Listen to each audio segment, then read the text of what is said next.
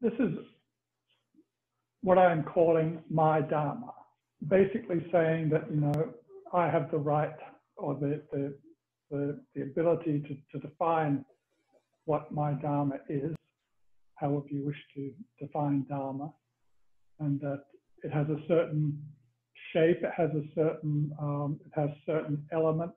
It could lend itself to structuring, perhaps, as just one view of a dharma. So I guess what I'm trying to get away from is a concept of the dharma, and rather suggesting that, you know, we have all individually internalized what we think of as dharma, and that particular dharma can be expressed in various ways. And so what I've done is just taken those elements and just thrown them all out there and saying, well, this is what I think when I think about dharma. This is what it means to me. These are the things that I think about when I think about my dharma. And like I said, I'm at the moment, I'm calling it an awakened compassionate wisdom, because I think that adequately explains it, its basis. But yeah, like I said, it doesn't exactly roll off the tongue. So I don't know. I mean, this is just something to be, I don't know, looked at, criticized, and questioned.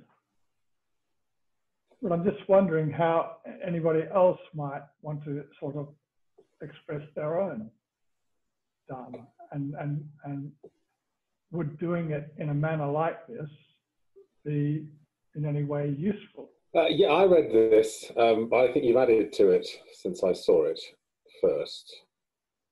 Yeah, I've added a few things, yes. Yeah, I do it every day, but my dharma changes every single day. Yeah, yeah.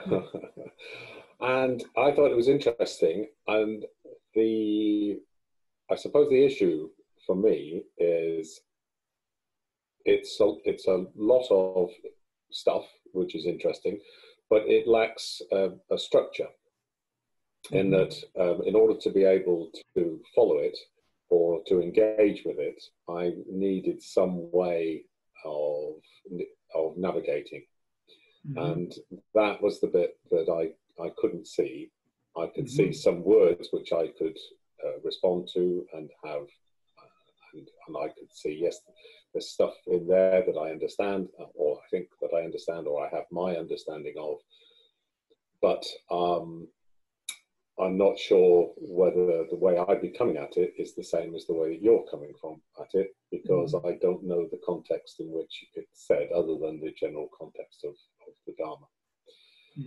And so for me, it comes back to this idea of mapping, in that there needs to be some shared understanding of how we're arriving at this, and so a sort of underpinning structure is what I think I would need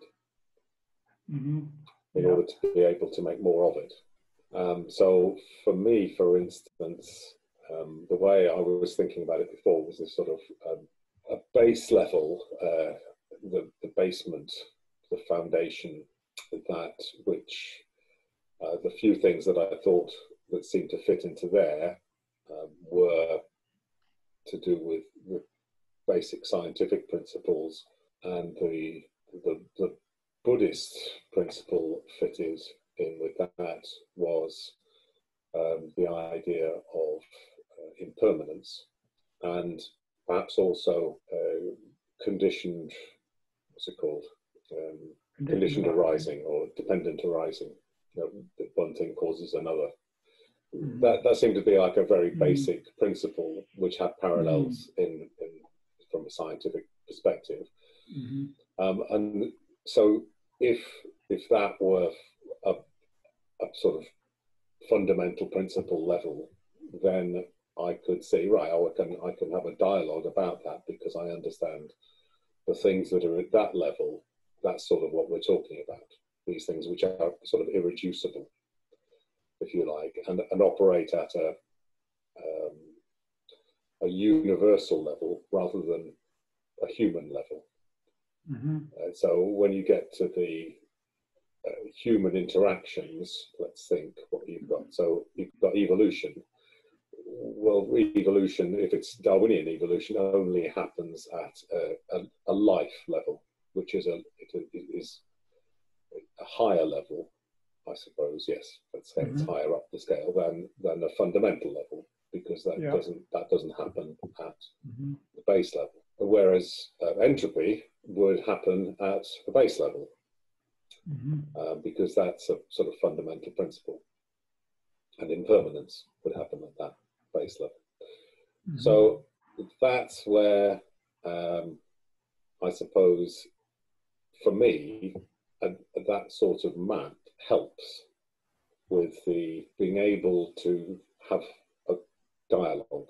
I guess one thing that I tried to do in this was to not structure it too much at this point, and just try to get what are those things that I think about when I think about my Dharma, and then just getting those elements out, and then going back and thinking about structure and where all these various elements might fit in a more structured format. So, I think, I don't know, I mean, I'm just thinking that it was easier to start with those things that, just those elements that I thought about when I thought about Dharma and what that means to me, and then perhaps going back and then reworking it, re-examining all of these things and asking, what does this really mean? Where does this fit? How is it structurable? It may be, it may not be. I mean, just one very simple problem, for example, impermanence. I mean, is it entropy or is it impermanence? So which one is higher up that scale? It's they could be interchangeable or they could be different. And so, that's just a very simple example of how that structuring something with a particular title or a particular title can have implications further down. So the actual structure has to be quite careful. But the thing is, I think these structures perhaps aren't going to be the same, and they shouldn't be the same. I mean, because many of us have come to these same sort of vaguely the same conclusions about what is a good way to respond to life. That they can be structured extremely different depending on the particular framework that you've come from. And I've tried here quite deliberately to avoid any mention of provenance. So I'm not mentioning Buddhism. I'm not mentioning Gautama. I'm not mentioning any particular Stoic philosopher or Robert Sapolsky or any other, or even Stephen Batchelor. To sort of ascribe provenance in a particular Dharma, I think sort of avoids us actually taking responsibility for actually expressing our own Dharma without the need for provenance. Yes, I can see what. Well, I don't know whether I can see what you're doing. I can see that you're putting things together, and I can see that you don't want to have any undue influence on anybody who's coming at this. On the other hand, you do have, I think there has to be, just from my point of view, there has to be some way of navigating. There has to be some way in. And a list of words is not sufficient.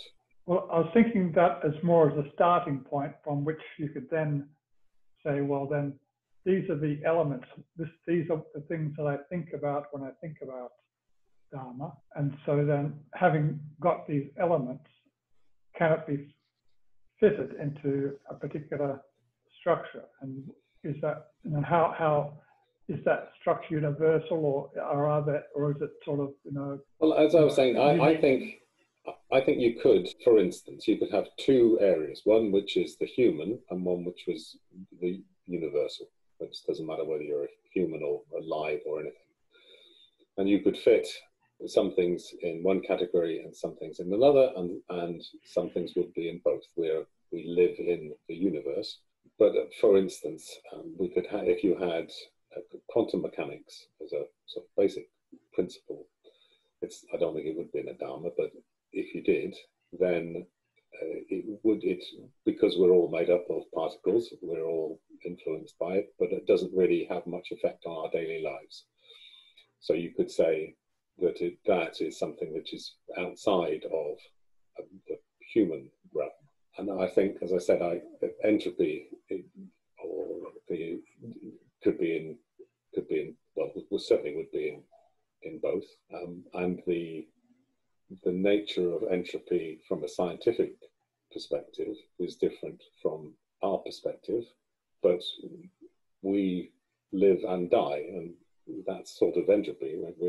We become less organized, and we become eventually, when we're dead, we disperse and become more chaotic. There is more entropy in our bodies, but at a fundamental scientific level, entropy exists as something which doesn't have the element of time attached to it. It's the same backwards as forwards. So the time element only relates to us.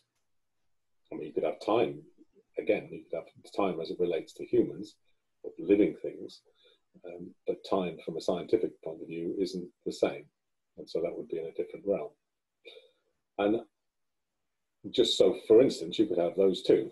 You could have one which was, say, sort of universal, applies to everything, and those that apply on a human level.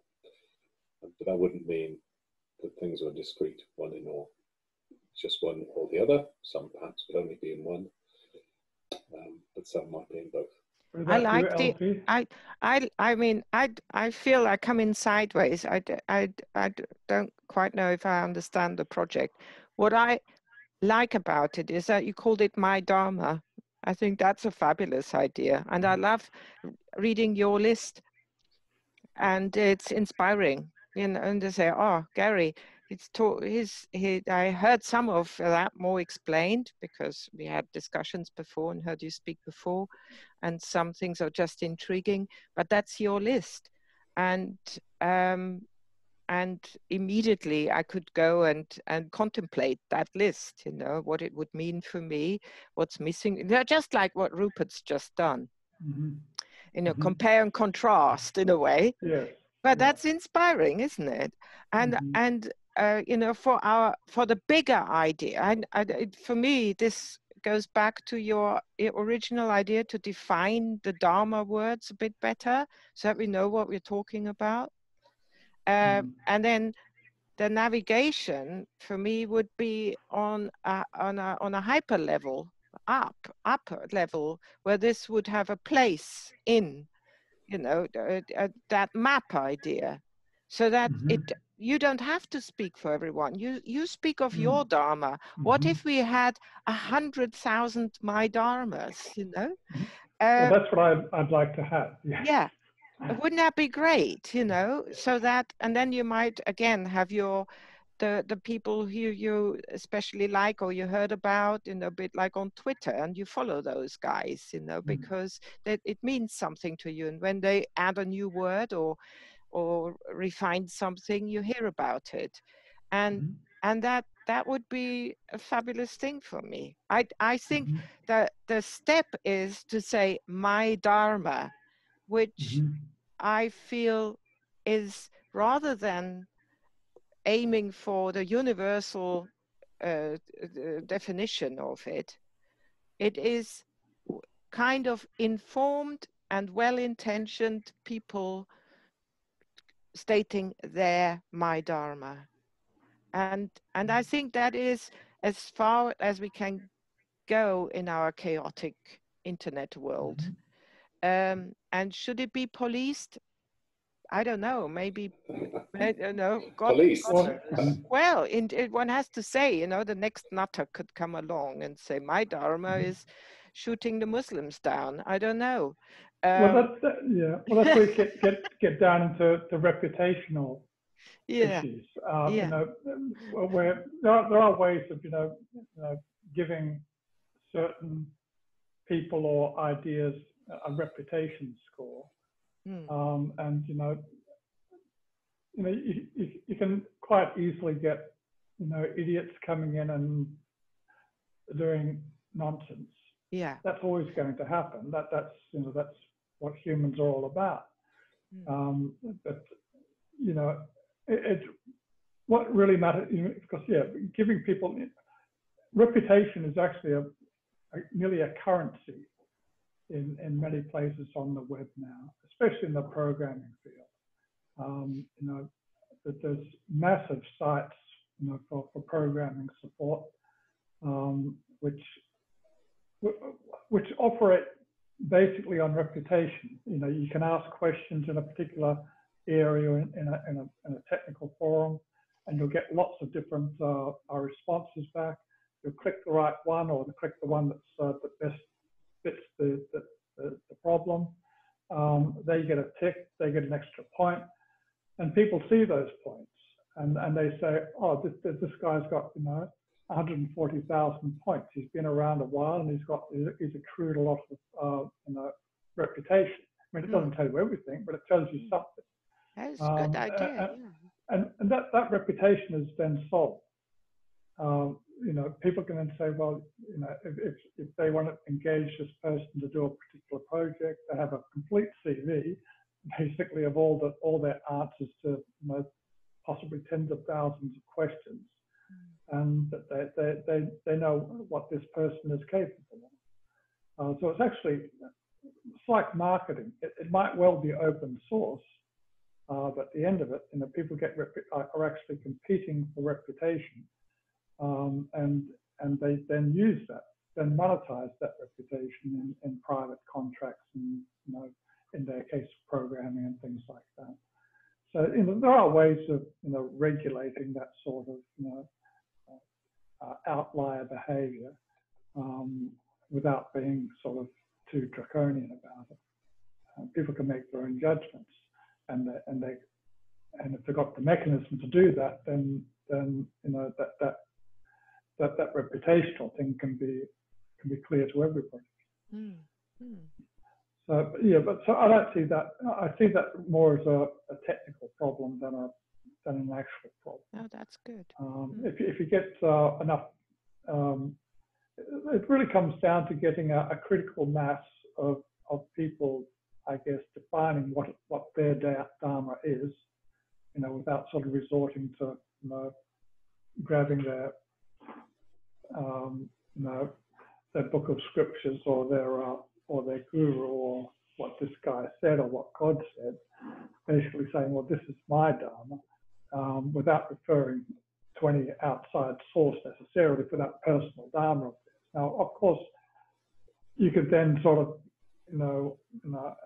reference it with things that have influenced that particular element of your dharma. The provenances for me, for example, would be my readings in human evolutionary biology. That's probably one of the major influences on me. Of course, perhaps a lifetime of exposure to Eastern religions. So it's not exactly Buddhism is, as a religion and as a philosophy, is not completely. It's been with me for a long time. And of course, just the explicit sort of, what the early Buddhism of, as expressed by Stephen Batchelor and others at Body College. I mean, I'm basically fully in concordance with that particular Dharma. But that's just one element of my greater Dharma, in which I sort of bring in, elements of my own life experience, my own study. So yeah, these are the things, these are the provenances which have produced those elements of my Dharma. Yeah, that's how I mean, is it meant like that as one element of that big map that we were Oh, dreaming well, of a no, while ago? Of, this is, because yeah. otherwise, if we just had that, it's kind of too many words, in a way. It stays very intellectual and one-dimensional.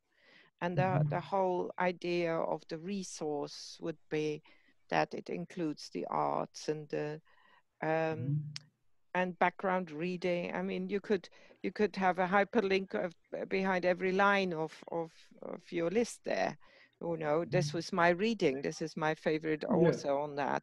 Things like that, which would Oh, that's be, very important. That's very yeah, important. Just basically saying, this may well be my dharma. This is where I got it from. yeah, yeah. That, So that, that someone can it's figure it the out or framework. follow, or say, Exactly. "Ah, I never seen entropy in that. What Yeah. does he mean?" You know. So that it kind of gets that richness. Or Rupert might say, watch that, or have a look at that painting. You can really see what we're talking about in this setup, or an invitation to the meditative drawing, or yeah, so that it gets that richness, but as a core of, hey, here someone makes a statement, this is my dharma, and if we have lots of them, I think that's great. That's one hub in that map, and one set of resource where I could say, well, what does Gary think about it? I'm interested. I like what he says. Usually, I'm interested to have it really spelled out. Yeah, well, I think that's a very important point, and I actually sort of did mention it. But I think that the frameworks of how you got there are possibly as important as what you actually expressed. So, after this sort of, throwing out sort of a heap of words about, what I think about when I think about my dharma, you would also need to list, or not just list, but to put in some sort of, these are the frameworks from which I drew, and which sort of brought me to this place. And I mean, that could be extremely broad. It could just be lists of books if you want, or it could be, as you mentioned, a picture that might express something about how you got to a particular point. Perhaps you saw an image, and that sort of informed you about a particular element of what you now think of as part of your dharma. So there'd be, I guess, two important parts of this very simple level, and that would be sort of the elements, obviously, hopefully in a more structured manner, but also just as importantly, how I got there. I like the my dharma, and that chimes very much with what Julie was saying about what she felt that the whole thing really mustn't have a sense of the dharma. It made me actually wonder whether the forum could be called my dharma rather than a dharma, because even a suggests that there is a particular one, whereas my doesn't. It's sort of whoever adds to it. So, and it's quite nice. It's personal but impersonal. Yeah, that's an idea. But it's just coming back to what I was saying before. I think that I can see how once in, you can go to somebody's dharma, and like I was saying, you could follow that person if you were interested in that person, or if you thought what they were suggesting was interesting. There has, though, I think we're all sort of agreed, there has to be some structure which allows the initial invitation, and it will become easier if and when we get to a stage where we can see what those the headlines for those structures are. What are the titles for those areas? And then how do you start to do this taxonomy, this categorization, and allowing for all of the overlaps that there will be within that? So I think that for me, that's just, it's that the navigation side. How do you allow people? How do you invite people in order to be able to navigate this? And because my head works in 3D, it's always a sort of, for me, I like the idea of maps. I like the idea of being able to, the concept of navigation is, it conjures up images of movement and moving from one place to another. And I think going back to the structure that you sent on the email, which I think was to do with evolutionary psychology, how that was being mapped out by using the metaphor of the periodic table. That was an intriguing idea.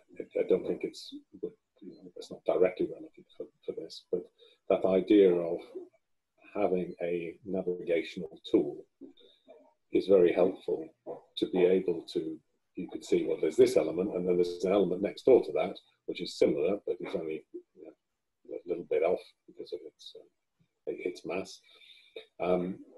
And these ones are related, and these ones are all categorized together. So this selection of things on the periodic table are over here, and these are over there. These are light gases, these are heavy metals, and so on.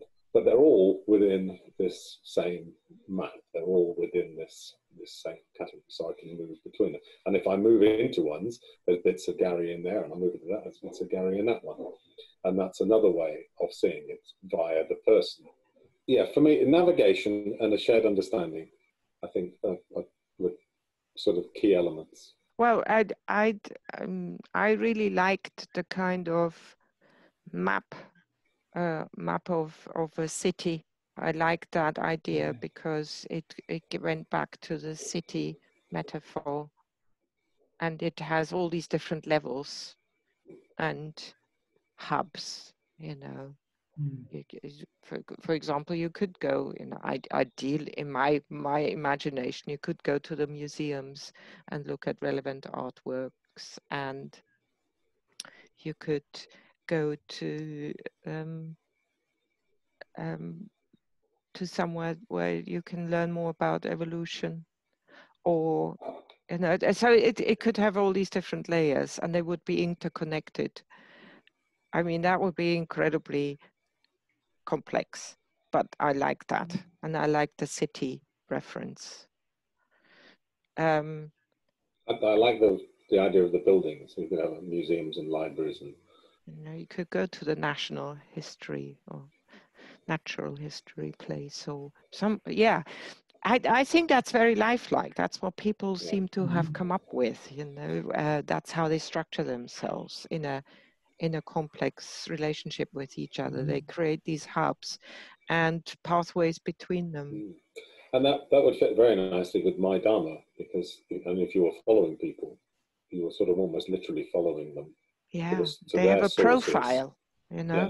So that's their profile. They've been to the library, they've been to this part of the library, and this is what they found here was interesting, or they've been to this museum and they've found this, or they've found this. That's it. That would be so cool, wouldn't it? You could follow them around, like, I've been here, I bought that t-shirt, and I spent a lot of time in a museum in front of this painting or whatever. That would be very cool. This actually feeds into my thinking about networking and interconnectedness and the way that can be done in this world now. And the images are that of basically a series of hubs with lots of interconnections, which is basically what cities are. They're groups of groups aggregated in a particular area, and they have interconnections between themselves and with other hubs. That's sort of one way that I've been visualizing it. But in a network, I mean, it's sort of in a network sense, you know, how do you express that? How does that get accomplished in a digital world, which is dominated by you know, platforms? And okay.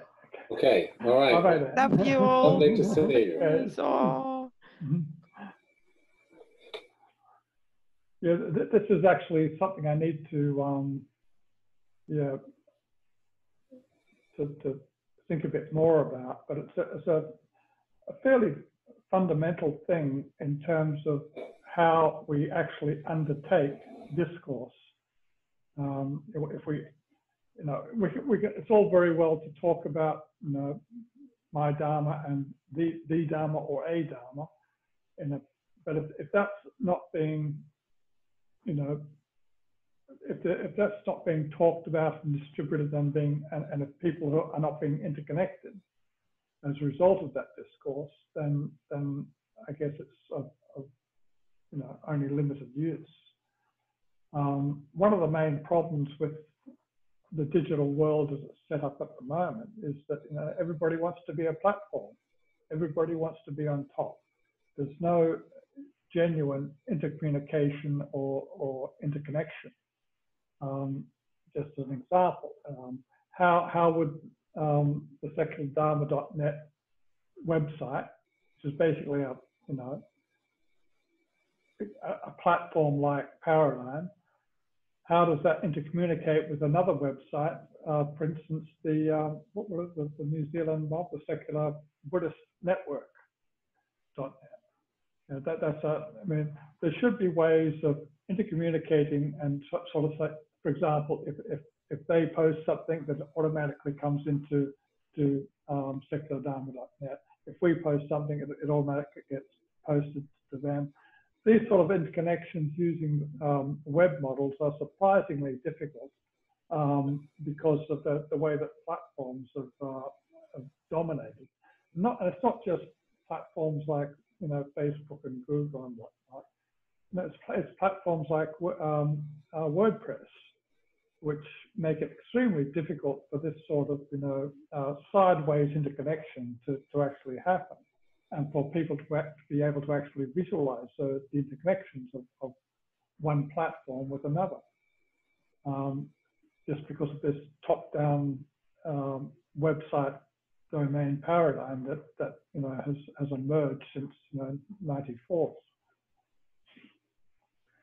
So, you know, I'm also thinking in terms of, you know, well, you could call it a dharmic network, which is much more distributed and much more peer-to-peer and much less hub. Although, you know, there would be a requirement for hubs for it, but there'd be multiple hubs and there'd be interconnected hubs, not just solitary platforms trying to be the one on top. So, you know, there's all sorts of implications of, you know, how the actual discourse is driven, and the paradigms that are actually used to do that. Because if the old paradigms are used, and I'm talking old by what I mean the web, it's a very limited paradigm. It tries to enclose and prevent you from sort of, you know, branching out of that particular little world, and it prevents interconnections and prevents you from seeing the interconnections. So there's actually network models that were prevalent before the coming of the web in about 93, 94. Before then, it was much more distributed. A little bit more chaotic for sure, but the principles of you know, decentralized networks are fairly old. They're not unknown. They're just been completely suppressed and completely dominated by the new web paradigm. So I think it might be possible to actually rejuvenate those old networking paradigms so that we can get back to, you know, much more distributed and much more interconnected, genuinely interconnected hubs and spokes and whatever.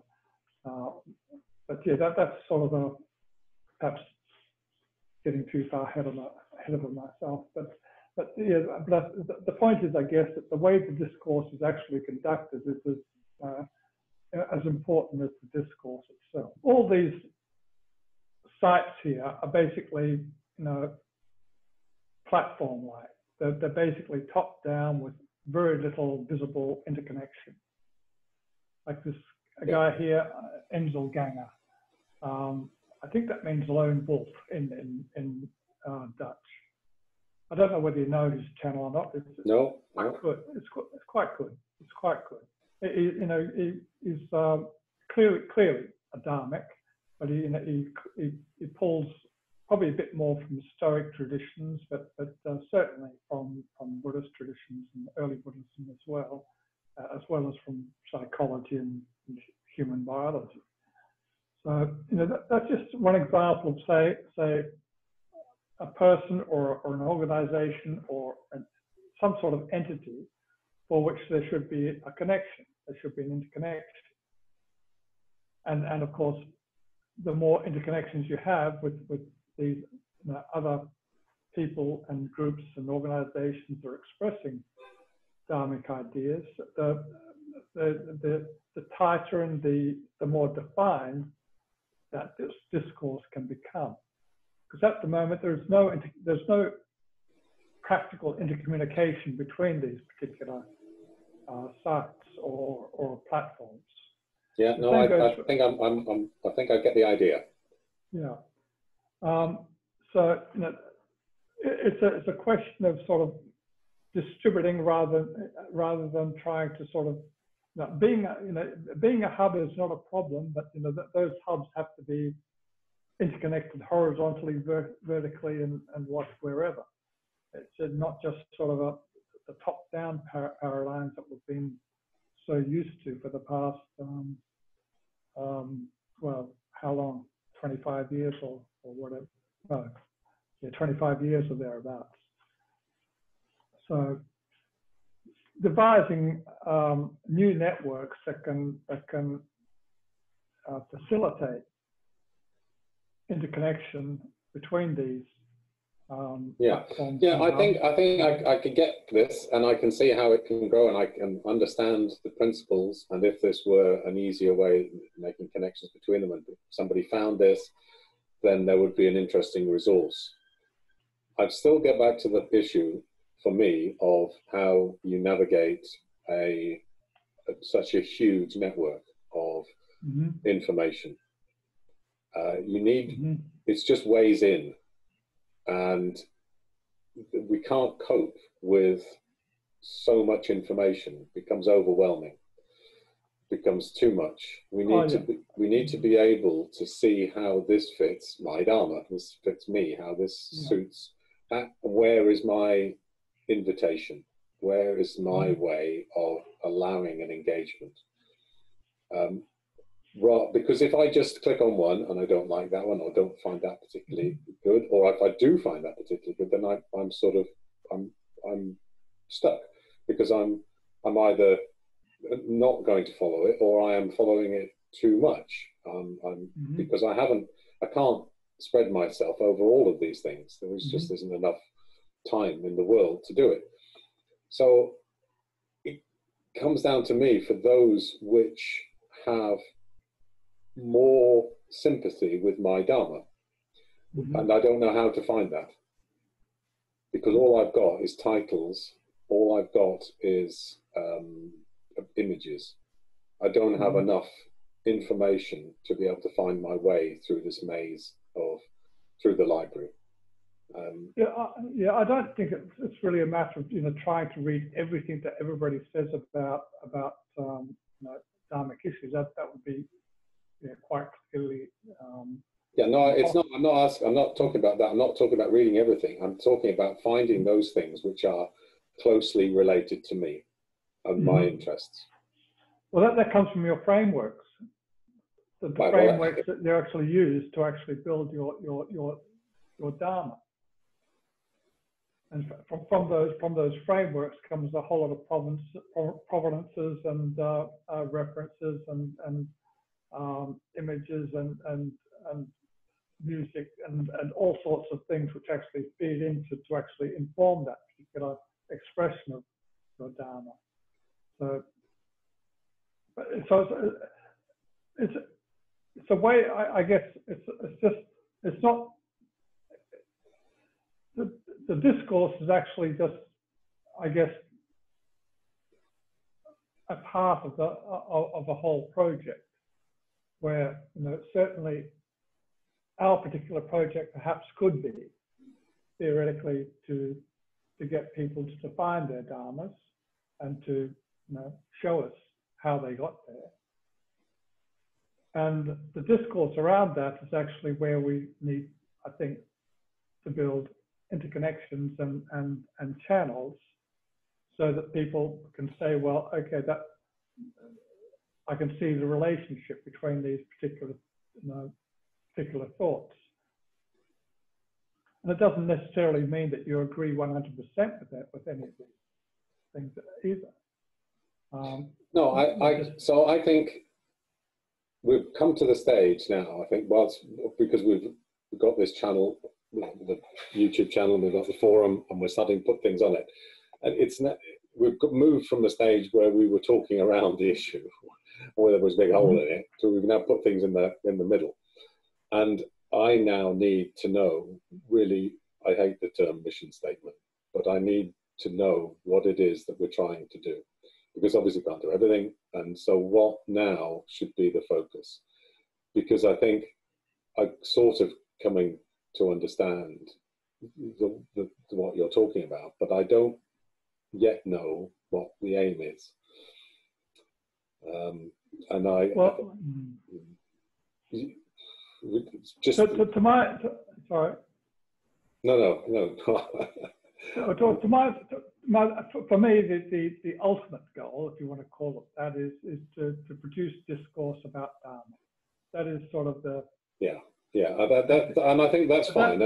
But we talked a lot sort of around that. Yeah. But in terms of how you do that and where do you start to do that, I think it's not the how, it's the where. It's what is it that we should be focusing on as a small part of that. Yes. Well, I think there's probably two things. That the my dharma concept perhaps might be doable, achievable, and from that, depending on when and if it even evolves, it can then start to be structured, and we can start seeing forms taking shape in people's different expressions of how they express their own particular dharma. Perhaps using examples from others as well. So that people have got an idea of what it is that we're thinking about. They may borrow things from here and there. They may just do their own. It doesn't really matter.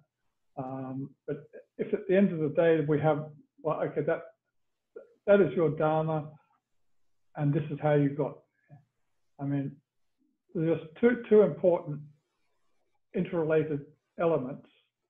Now, I think it is critically important that people are able to express their particular dharma in a manner that is not dependent on, because my God told me so, or because this guy said so.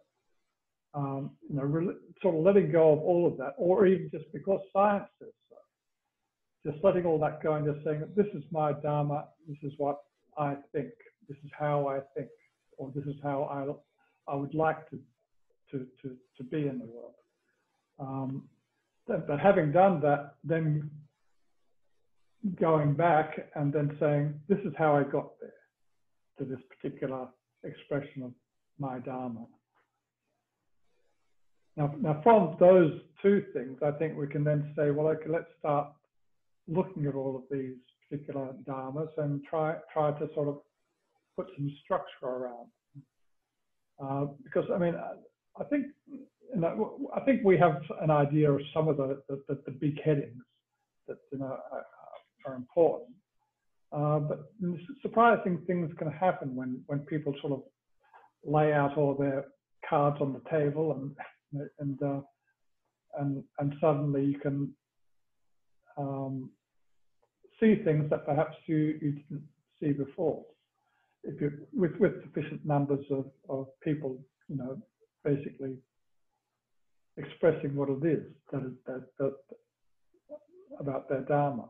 Does that make sense? Well, does that answer your question? Well, yeah, maybe. But it comes back to a fundamental point about, you know, the first thing that you said in November was the definition of dharma. What does it mean? What is secular dharma? And we're using the term as if we know what it is. So when we say, you say what your dharma is, then you sort of think, well, I don't know. And only those people who've come across the term dharma would have any idea about what it is. And so I'm not sure I could list my dharma. I could list things that, you know, that might be, but because I don't have a definition for what the dharma is, other than, you know, this is the teachings of the Buddha, or, you know, whatever, it's difficult. You know, we can, yeah. I mean, I like my dharma as a concept, but that's because it's me, and because I'm happen to be in this position at the moment. It's not inviting for people who don't have a dharma, who don't have their own, and who don't have that background, and have not done secular dharma courses, and have not thought about this a lot. But there's a lot of people who are interested in mindfulness who won't have heard of what the dharma is. And there's a lot of people who are not interested in mindfulness who wouldn't be interested in mindfulness if they thought it wasn't just a therapy. Yeah. There's a big world of people who would be interested in this, but they don't know because of the term dharma. And that's why I think that we need more of an invitation. Because if you wanted people to talk about their lives and what they think their dharma is, they wouldn't be using the word dharma. They have the same thoughts, very similar ideas about sharing, about compassion, about life, death. They just won't call it the dharma. And they're to not allow them, to not invite them, to not offer the opportunity, I think is just missing the point. So for me, I think that's why something like a city is inviting. It's not a dharmic city, it's a city, and it's a sort of a life city. And you can, by engaging with it or finding it, I would say it was like Sim City, or when that game first came out. You know, people play the game, and then they engage with the game. They fire out. They realise, oh, you need hospitals actually, because if you don't have them, you need fire engines, because if you don't have them, the city burns down. Just on a very simplistic level. If that were in a sense, well, actually, you need philosophy, you need science, you need ideas, you need morality, you need ethics, and where do they come from? Where do those things happen? Then people will engage, because I'm not suggesting we should make a Sim City. I'm just saying that I'm trying to present a different model from one which starts at a presumption of knowledge of Dharma, and one which is more open to engagement. It's more open to, more inviting. Well, the problem with the word dharma is, of course, that it's called dharma, which is, you know, why I sort of renamed it. But, you know, not everybody's going to call that the same thing. And so we're sort of back to this problem of, you know, verbiage, words, you know, what do they mean?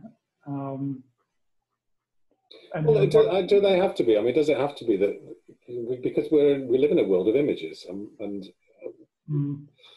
it's those things that, I mean, what is Facebook, for instance? We know what Facebook is now, but I hadn't got a clue when I first heard the term what Facebook means. It's just a thing in America, and it's something that they have in colleges in America, but it's now become something much bigger. And how did, you know, that spreads because of the nature of the thing, not because of the name. And it became because it was something you could engage with people on. It became a platform that allowed you. But we've got 10 minutes left. And so the word no longer has, it probably had a meaning for Americans at the beginning, and that's what allowed them in. But as it spread, most people just use it. I mean, WhatsApp, you know, it doesn't mean anything, I suppose. It's the invitation that it offers, which is why people use it. It's because it offers you something. And that's what I'm looking for. It's that invitation. That a way in. And if it was a video game, that's an invitation. People like playing video games, so we're doing it that way. And I'm not sure, it's sort of an intellectual forum, needs some way of inviting people to engage and to share and to find. I think, well, maybe it doesn't. Maybe it's only those people who are really interested. They would have heard of Dharma, and maybe they're the only people. But anyway, it comes down to this idea of what it is we're trying to do. Are we trying to engage people who are already involved in the Dharma, or are we trying to do it wider than that? And if it's obviously much easier if we're only dealing with people who know what the word Dharma means.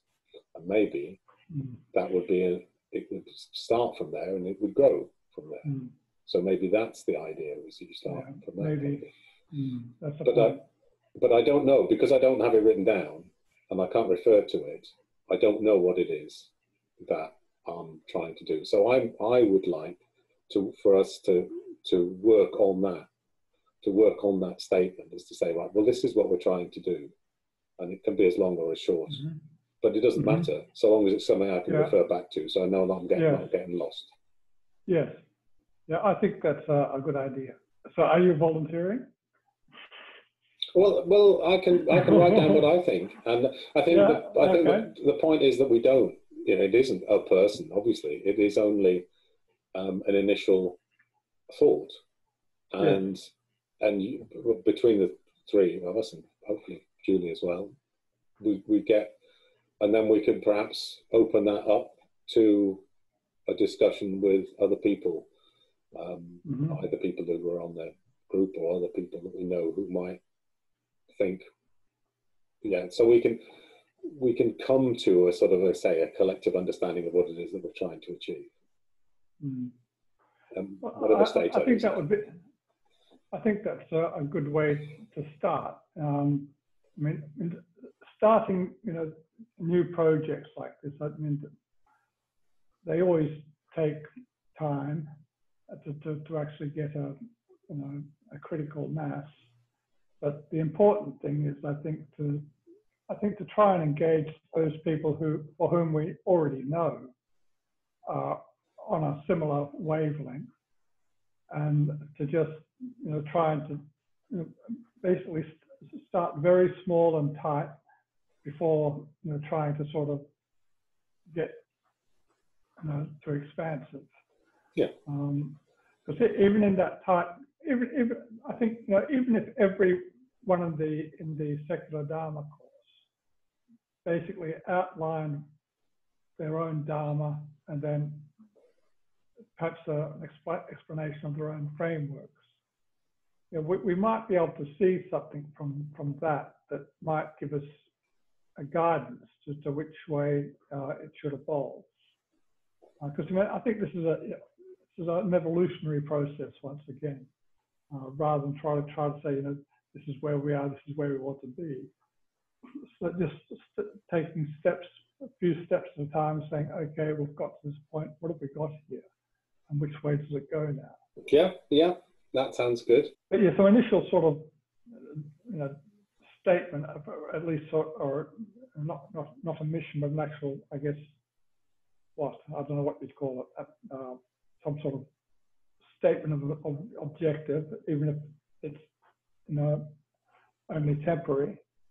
Yeah, I mean, I think that's the point. It wouldn't be we're not talking about things that are fixed in stone. We're not. So that's why I don't like the mission statement is not right, because that's not. But it is some sort of statement about what it is that the endeavor is. Mm-hmm.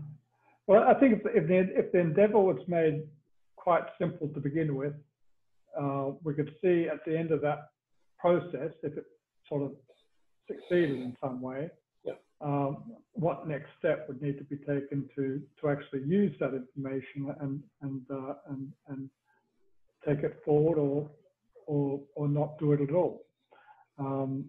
So I think it'd be really, really interesting to get people in the secular Dharma course in particular to try and express in their own words, okay, what is your Dharma? What is it? What does it look like? Can you express it in some way? It may not be in the way that I've done it, in the way that I've structured mine, for example. There could be any different. Who knows what could come out of it? People could express it in all sorts of different ways, which might be quite unexpected.